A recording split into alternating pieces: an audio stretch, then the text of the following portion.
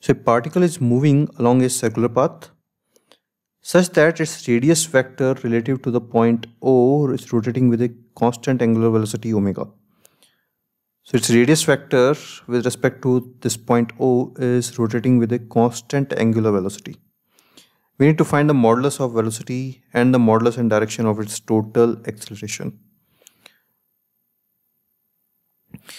So because we are dealing with modulus here, let's completely change the direction of this rotation angle, because we are more familiar when the angle made with the x-axis is made in a counterclockwise direction, right?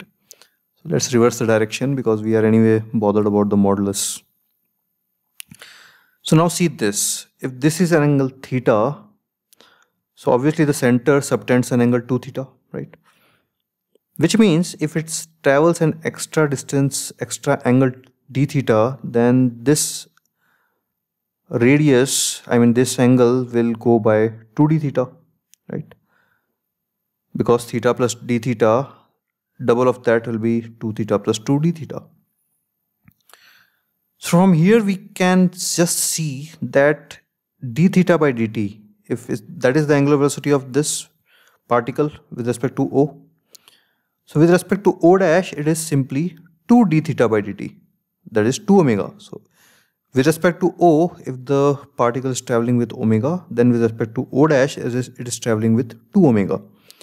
So omega is a constant and 2 omega is also a constant. So that simplifies our problem a lot. Because now we have equated this motion with one particle that is traveling along a circle with angular velocity 2 omega, so with respect to the center. So its velocity simply becomes 2 omega r. So that is the answer of our first part. So what I explained, I have written also. So if angular velocity is omega relative to O, that is d theta by dt, then its angular velocity is 2 omega relative to O dash, that is d2 theta by dt, right? So by simple geometry. Which means it's a uniform circular motion with angular velocity 2 omega. So in that case, velocity will be 2 omega r, and A total will only be in the normal direction, because in tangential direction velocity is constant.